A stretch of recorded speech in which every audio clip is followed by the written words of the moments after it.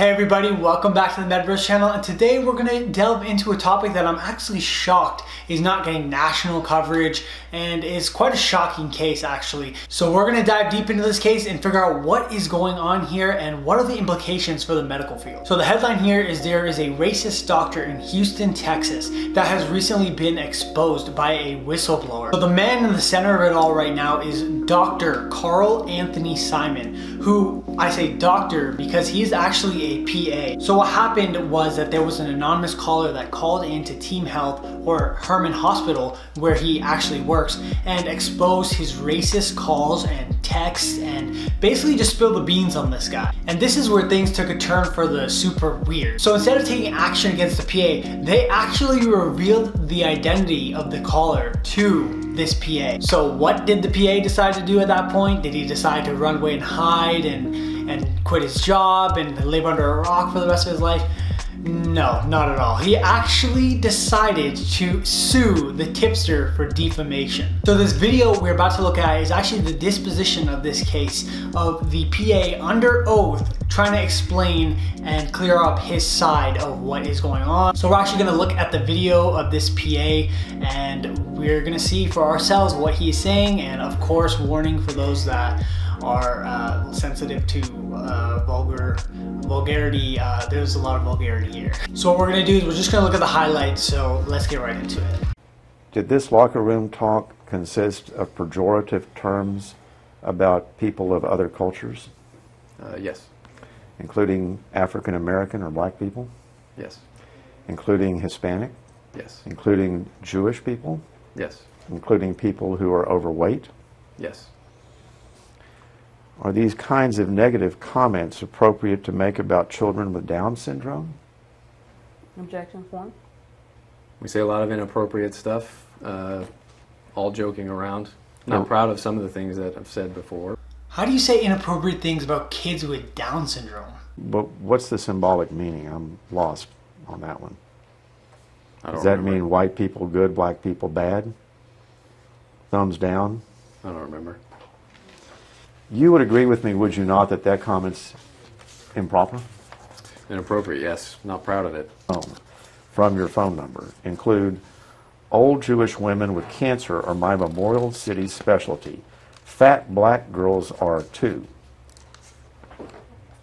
Then there's the term nigger. And then there's the comment, did you cut a check for nigger Chris Smith? Did he say anything else? Then you say golf and baseball are rich white man's and poor Latinos' sport. Hoops are for niggers and white guys that don't have enough eye-hand coordination to hit a baseball or golf ball.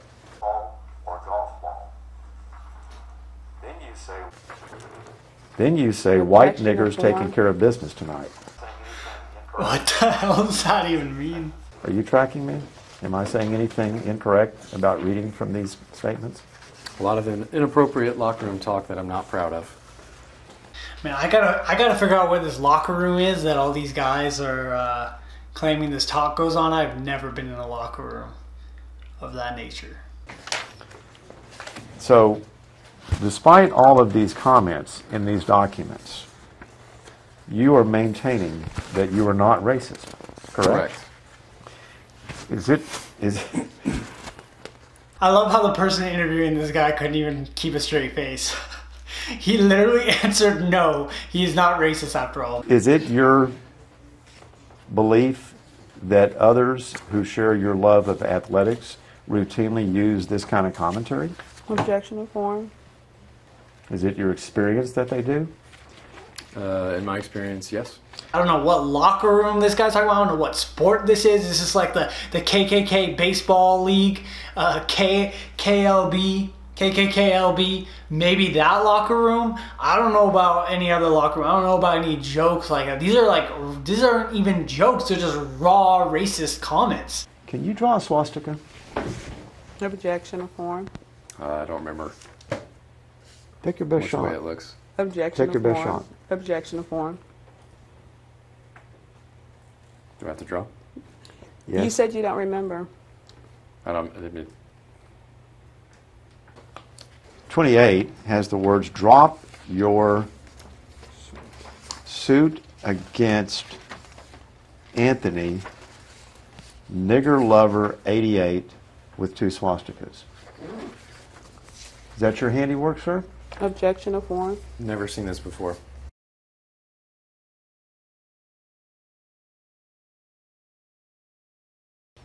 Well, you're not denying that you do, so my question is, how could your reputation at Memorial Hermann be harmed by your using that kind of terminology if your friends there also use that same kind of terminology? Objection to form. When you use the term Canadians in a pejorative sense, what do you mean? That is a reference to African Americans, I believe. 4, beautiful Saturday like today, and I'm in the fucking ER taking care of Mexicans and Canadians. Did you mean Mexicans and African Americans? Most likely. Is that to you a pejorative term like nigger? Inappropriate comment. How do you know? We grew up together, went to college together. Does he engage in the same kind of locker room talk that you do? Yes. How about Doc? Does he do it too? Yes. So he uses the same kind of terminology we've just described in your exhibit? I'd have to look at my phone to see exactly what we've said in the past. Either of these organizations have ethical rules? I'm sure they do. Are you familiar with those ethical rules? Some of them. Do those ethical rules forbid your disparaging patients? I'd have to take a look at the rules. So you don't know? Not for certain. Are those kind of comments inconsistent with the ethical requirements of your profession? Objection to form.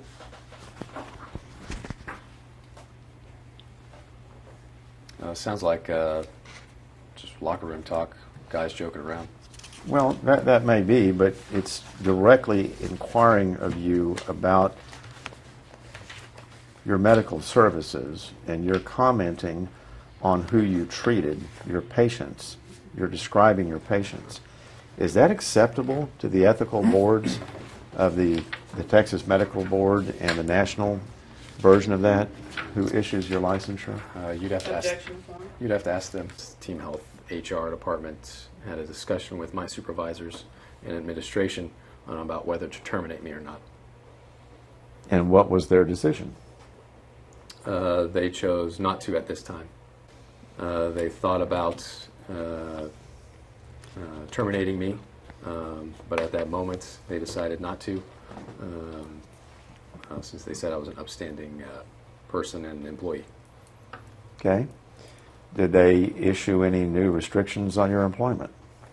No, not that I'm aware of. Did they tell you they were going to reduce your salary or compensation as a result?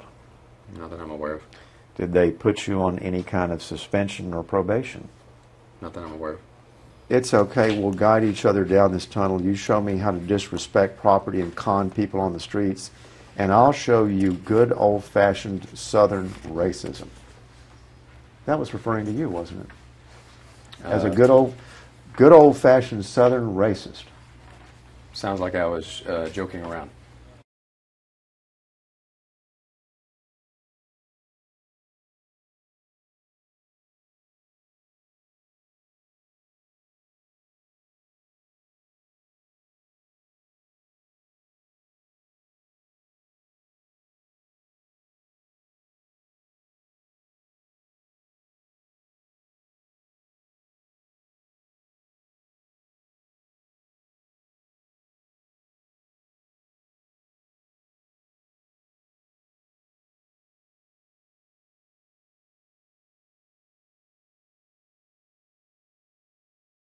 Damn, that is a lot worse than I was expecting. I actually hadn't seen that whole thing. I just saw bits and pieces of it. That was the first time I actually went through the whole thing. That is a lot worse than I thought. So just to continue on with what exactly happened, the judge actually threw out the defamation. And then the tipster went after Team Health and the Memorial Hospital because they revealed his name. So what happened after that, and why a lot of people are furious at the team health or hospital, whoever's in charge of him working there, is that he continued to work there. He continued to work there for months and months, and you would think he would have been fired or investigated, but he was fired just a few days ago. Yeah, just a few days ago, when this disposition happened months ago. He has been seeing patients this entire time, which is why, you know, in doing my research, I've been seeing comments of people saying, why are you guys angry at the hospital and things like that? You know, they fired him. They let him see patients for months. They knew about this. They knew this individual was going to be a problem, and they didn't do their due diligence. They didn't do their investigation until things became public. Now that this video of this disposition is leaked, now it goes out the emails of damage control, and we can see somebody has leaked one of the emails that was sent out by the hospital, and you can read along with me here. Blah, blah, blah. He has not ever been an employee. We don't stand for this. Blah, blah, blah, blah, blah. We don't know the details about how much they knew or what was going on, but we do know enough that this individual should not have been seeing patients. He should have been let go far before, just a few days ago. So that is where the outrage is on the hospital's end and team health, or whoever's responsible for this guy. It's a little mumbo jumbo with the hospital saying he's not ours, he's part of team health, or whatever nonsense that means. And you can tell throughout this entire video, he is not apologetic. He even says that he's proud of some of the things that he said before.